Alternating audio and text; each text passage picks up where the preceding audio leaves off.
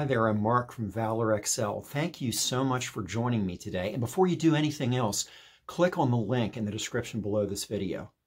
I'm not kidding. You have to do that first. If you don't do that first, none of anything else we talk about today is going to make much sense. And that's because today I want to talk about taking your organization's temperature. Now, if you have ever seen any other videos here on ValorExcel, you know that that's what I always close with. I always offer everybody access to the free PDF that we created to help organizations to take a look at how healthy they are. It can be really tough to assess yourself. We all get so caught up in the day-to-day of what we're doing, we lose track of the big picture. And sometimes when you're scurrying around trying to make sure that you have all the bases covered, without even realizing it, you're overlooking things. And when things start to slip through the cracks, that's where a really slow, gradual, sometimes imperceptible unraveling can take place in your organization. So it's critically important that you take a look right now at taking your organization's temperature, because everything I want to share with you in the next few minutes will be based on you doing that. So if you take a look at it, you can download it, you can print it out, and I'd suggest that you take a few minutes to go through and basically look at each one of the components in it. Go ahead and give your responses, and then what we talk about here will make a lot more sense for you and be a lot more applicable. If you go through taking your organization's temperature, you'll see that each one of the statements is basically asking you to describe how often this applies to your particular circumstances. Whether you have a small business, a nonprofit, a church, it doesn't really matter what the organization is. We're looking at the climate of your operations. How do you really approach doing what it is that you do? Now, the responses carry with them a numeric value, so when you're done, total everything up, and if you follow the guide on taking your organization's temperature, you'll see that your responses will place you into one of three categories: inactive, reactive, or proactive. So take a look at how you're doing things, and then check back with me in just a second. Well, how did you do? You know, taking your organization's temperature can be a real eye-opener because we all get kind of myopic. We get so geared into what we're doing, we lose sight of what it is that we're actually doing. And especially over the period of the last few years, there have been so many obstacles thrown in the path of small businesses and nonprofits that it's really become more challenging than ever. If you look back to early 2020, as the pandemic was unfolding, so many organizations suddenly found themselves thrust into a scenario they were never expecting. Maybe they started that year thinking it would be business as usual, but they had the very harsh discovery that nothing would ever be the same again. And so, inactive businesses, reactive businesses, and proactive businesses all took their own approach during that year, and that's continued to play out ever since. So to help you understand where you fit in this equation, let's talk briefly about what each of those three categories mean. Maybe you weren't too pleased with the results of what you did, and you find yourself in the inactive category.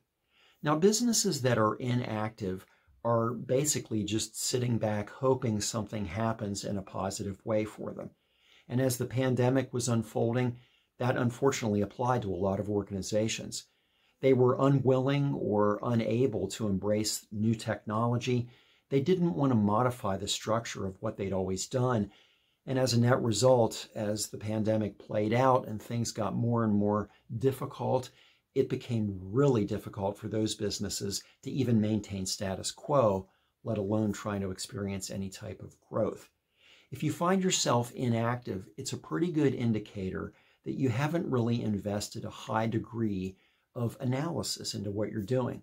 Operations analysis sounds like a really intimidating concept. It's incredibly basic, but it's so powerful. And it really comes down to just taking a look at how you've structured everything in your organization. You started off with a very specific purpose for doing what you do. You need to make sure that that trickles down. It has to start at the top where your policies are, the things that govern how you do business.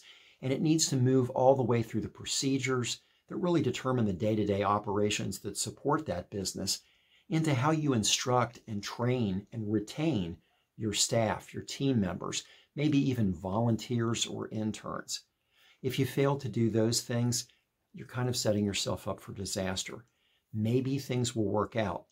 But the business world is competitive and ever-changing, and you don't want to rely on something that's outside of your control.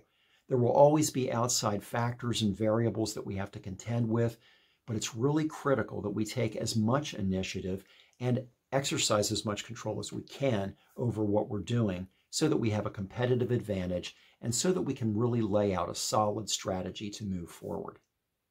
Now, maybe you found yourself in the reactive category, and that's okay. It's kind of middle ground. It's not awful, but it's not optimal either. And if you're reactive, it means that you do make necessary changes, but primarily only after something else has happened.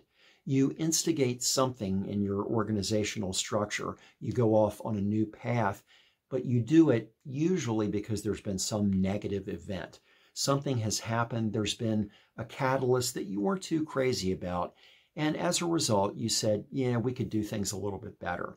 And when you're in that reactive mode, the problem is it can be really difficult to spot, because normally if you're reactive, it does mean that you have some sort of an infrastructure that enables you to make modifications to your operational processes.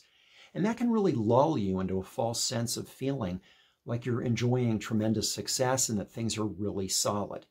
But if you find yourself continually having to adjust, that can point to a real room for improvement. Because one of the things that can happen in that reactive mode is that your staff, your employees, your team members, they may be able to do certain things, but it's, again, always in the context of responding to something else that happened. They tend to get programmed into a mindset where they don't really feel empowered. They don't really feel confident in taking initiative because they're operating under direction from management that might be changing all the time. When you don't really lay out a strategy and take proactive steps up front, then you do have to constantly tweak. And as you're tweaking, you have to find relevant ways to disseminate that to the people who are working in your organization. So you might still be carrying out your mission. You might be working toward that more elaborate vision that you'd like to accomplish, but you may not really be on the true roadmap to success that you were hoping for. That's where you might find yourself if you're in the proactive category, and that's the one we all want to be in. Being proactive is a lot more than a buzzword. It really is about incredible focus and intentionality. And that occurs in every level of your organization. It's you if you're the business owner, if you have a board of directors, if you have any kind of a steering committee or a management team, whoever has a hand somewhere on that plow needs to be gripping it very firmly. And you really have to do things in unity. There has to be a very clear and single-minded purpose behind your organization, and you have to constantly be refreshing your perspective, which doesn't mean that you just change what you're all about from day to day, but you do need to recalibrate. And as we continue to navigate, as I said earlier, we'll always face challenges in our organizations. So it comes down to having a perspective that enables you to really maintain the focus of what started everything in the first place. It's so easy to get distracted, and we all get there. But if you really want to not only succeed, but lay groundwork for real growth and development, enabling you to morph into something way beyond what you originally anticipated, you can only do it with strategy and purposeful planning. And so hopefully by looking at wherever you fit into one of those three categories, you can plan as you go into the new year of 2023. I felt like this was a good episode to put at the end of 2022. Maybe this isn't necessarily a time that you make big business adjustments. That may be based more around your fiscal year, which could hit at any time. But year's end, we always kind of look at ourselves and say, well, what could I do better next go around? So as you prepare to enter the new year, look at where you fell. If you're proactive, then great, more power to you, keep up the good work. If you're in one of the other two categories, maybe there are some things you can start putting more focus and attention toward. And at ValorExcel, we'd love to be able to help you do that. Over the years, we have developed a tremendous knowledge base that came out of our own experience of operating a small nonprofit.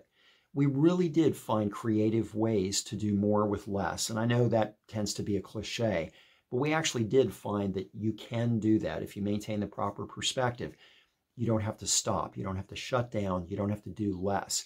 You can continue to branch out and try new things and develop, but it really does come down to perspective. We'd like to help give you a clear perspective of where you stand. So I'd like to recommend that you reach out to us. You can contact us at info@ValorExcel.com if you have questions about what we offer or how we can help you. You can also visit our website, www.ValorExcel.com, and take a look at all the various services that we offer. We really are committed to helping you do smart work. And as we move forward, we'd love to partner with you to help you on a really great trajectory for not just success, but stability. Stability is something that you can make happen. It might seem completely unattainable, but it is within your grasp if you plan and you persevere. So let us partner with you in doing that. If this was helpful for you, would you please help us by giving us a like and please subscribe? We have great new content coming on a regular basis, specifically tailored for small businesses and nonprofits. I'd like to thank you so much for joining me today. And even though we have a few more installments before the end of the year, I do wish you the best of success in the new year. And as you move forward, I really encourage you, always be self-analytical. That's really the fundamental building block that everything you do in your organization rests firmly on. Thanks again so much for joining me today. Please come back next time. Remember, we are here for you. We want you to thrive. We want to really help you do smart work. Thanks again. Please join me next time. Until then, bye for now.